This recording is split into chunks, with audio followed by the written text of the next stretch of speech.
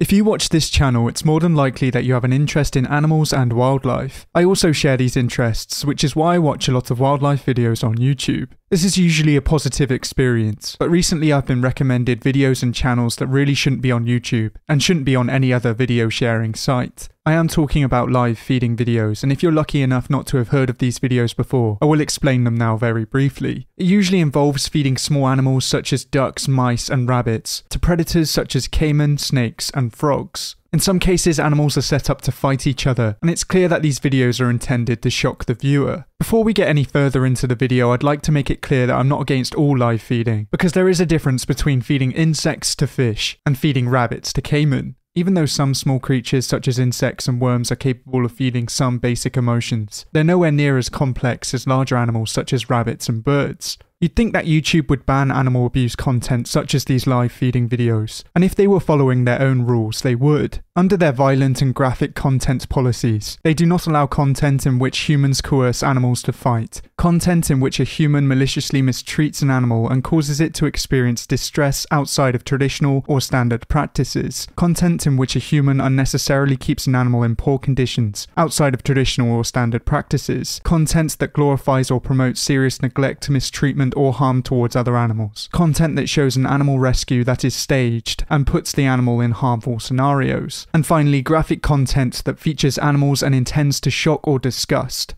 These live feeding videos tick all but one of these categories, and I'll quickly go through each of them now. The first one is probably the easiest to prove, because some of these channels set up arenas for animals to fight. In some cases the animals can't fight back, such as when a rabbit's fed to a caiman, but the animals that can fight back will. You have some channels putting snakes against frogs, hornets against frogs, frogs against frogs, and even young crocodiles against frogs. In each one of these videos, at least one of the animals suffers, and you slowly see the life leave their eyes. This is blatantly coercing the animals to fight, and some channels are clueless enough to put versus or fight to the death in the title. That's a tick for the first policy, so now we will move on to the second one. Most of the animals in these videos are maliciously mistreated, and are often put in certain situations to get the perfect thumbnail. In a lot of these videos, a large number of animals are put in with one predator, and this means they must witness their own kind being eaten in front of them. This of course means that they're terrified, and they often cower in the corner. These videos are just made for shock value, and there's no care put towards the animal that they are feeding to their predator. This is yet again another tick, and we can move on to the third policy. Most of these animals are seen as tools to make money on YouTube, and they're often put in glass boxes where it's easy to film them. A lot of these channels show little to no care towards their animals, because in some cases they will sacrifice them to another predator in fighting videos. As well as this, they will often encourage their animals to cannibalize each other, and this really does show that there's little care shown to these animals. But with yet another tick, we'll move on to the fourth policy, and this is another easy one to prove. As you might be able to notice from some of the thumbnails of these videos, a lot of the animals that are being fed to the predators were meant to be sold as pets. There are certain pet breeds of rabbits, and also guinea pigs too. I'm sure the pet shops would not want you to use these animals in this way, and in most cases they're just seen as a tool to make money, and are often held in certain situations to get more shock value. By forcing animals to fight, you are clearly neglecting them and mistreating them, and you should not be allowed to keep animals at all. That's clearly another tick. But next, finally, we have a policy that these videos do not violate. From what I've seen so far, they don't stage an animal rescue, and instead just feed animals to other animals in enclosed spaces. So that's the only cross on this list. And finally we come to the easiest one to prove. All of these videos are graphic, and just from their thumbnails you can see that they intend to shock or disgust people. This is exactly how they get their views, and to make more money they have to be ever more shocking and disgusting. This clearly proves that these videos do not have a place on YouTube, yet they're on here and they are thriving. For our next segment, we'll move on to the excuses that some people try to use, and I'm sure some people are putting in the comments. One excuse that I see almost everywhere is that it's natural. These feedings couldn't be any less natural, because not only will most of these creatures not even meet in the wild, but they are also in an enclosed space, with virtually no way of escaping. Caiman do not meet pet rabbits in the wild, and Pacman frogs do not hunt octopuses. Yes, animals eating other animals is natural, but in the wild there is normally a hunt, or at least a chance of escape.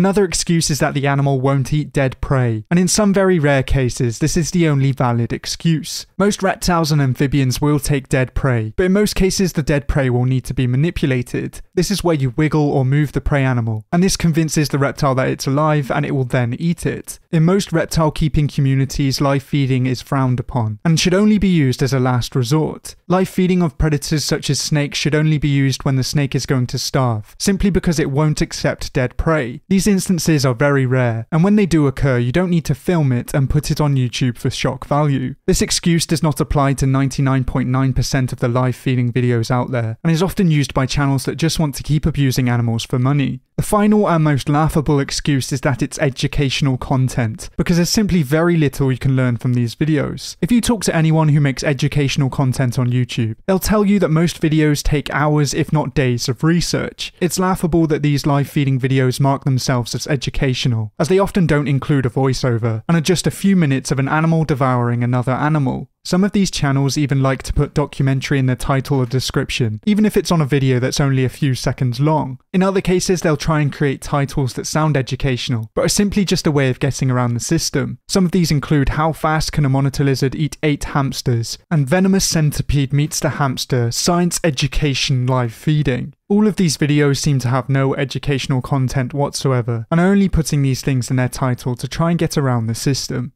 But now we move on to why YouTube should really pay more attention towards these videos. You could argue that the moderators simply haven't seen these videos, but if you look at the subscriber count and views on these videos, it's more than likely that plenty of people have reported these videos, and then YouTube has given them the green light. This not only is very irresponsible, but could come back to cause more problems in the future. Of course, me making this video will have no effect whatsoever, but one of the things that has made YouTube change in the past are advertisers. As some of you might have already worked out, if you make animal-related content, you often have animal-related adverts on your videos. This often comes in the form of animal care companies or pet food companies. The original adpocalypse happened because adverts were being put on risky videos, and I'm pretty sure animal care companies will not want their adverts put on these live feeding videos. If there's an advert for rabbit food on a video where a rabbit is fed to a caiman, I'm sure if the company found out they would not be very happy with YouTube, and might even pull ads from the website. I'm pretty sure most other respectable companies would also not want their adverts on these videos, whether they're related to animals or not. This is one of the few things that would get YouTube to stamp out these channels, but they also need to think about who's watching these videos. If you're one of the people that watches these live feeding videos religiously, it's more than likely that you like witnessing animal abuse. If you witness it, you're more likely to do it yourself, and there's a scary correlation between people who abuse animals and people who go on to commit more serious crimes. This was seen very clearly in the documentary Don't F With Cats, where someone first started posting videos of animals getting abused, and then went on to murder somebody. In these abuse videos, he was feeding cats to snakes, and you have to think if any of these live feeding videos included cats, they would be taken down immediately. I'm not trying to say that everyone who watches these videos is going to go on to be a murderer, but I'm sure YouTube doesn't want their site to be a host to animal abuse content. But perhaps the main reason as to why YouTube should try and stop these videos is that they're directly paying for them. By monetizing these videos, YouTube is essentially paying for these animal abuse videos, and is also paying for them to be more extreme. On YouTube, the more views you get, the more money you get, and this incentivizes many creators to make better videos and recreate their best videos. In the live feeding videos niche, the more shocking videos get more views. This incentivizes creators to make more shocking videos, and add more and more animals each time. This in turn makes the abuse worse, and it's all funded by YouTube and advertisers.